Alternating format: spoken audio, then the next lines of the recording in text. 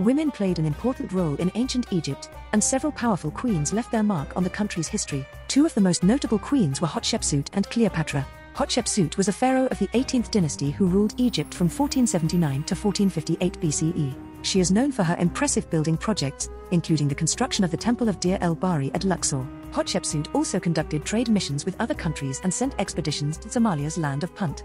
A false beard and male clothing often accompanies Hatshepsut's portrayal, indicating her authority as Egypt's first female pharaoh. Cleopatra was the last pharaoh of Egypt and ruled from 51 to 30 BCE. She is known for her alliances with powerful Roman leaders, including Julius Caesar and Mark Antony. Cleopatra was a skilled diplomat and spoke several languages, including Egyptian, Greek, and Latin. She was also known for her beauty and charisma, which helped her to win the support of her people and her allies. Cleopatra's reign marked the end of ancient Egypt and the beginning of the Roman period in Egypt. These powerful queens showed women could rule just as effectively as men.